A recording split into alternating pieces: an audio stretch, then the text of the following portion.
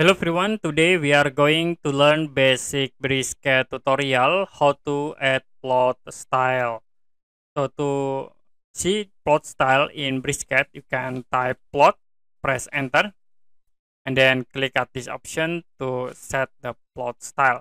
If you want to add more plot style into this option, first as example I will open this plot style. You can right click and copy the plot style file.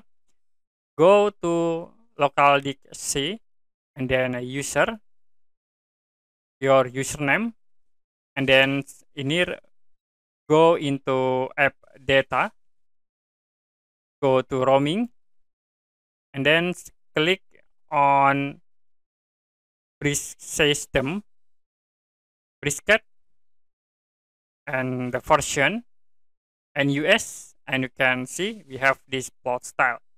So you can right click and then paste. We have these ilfx CDBT files in plot style.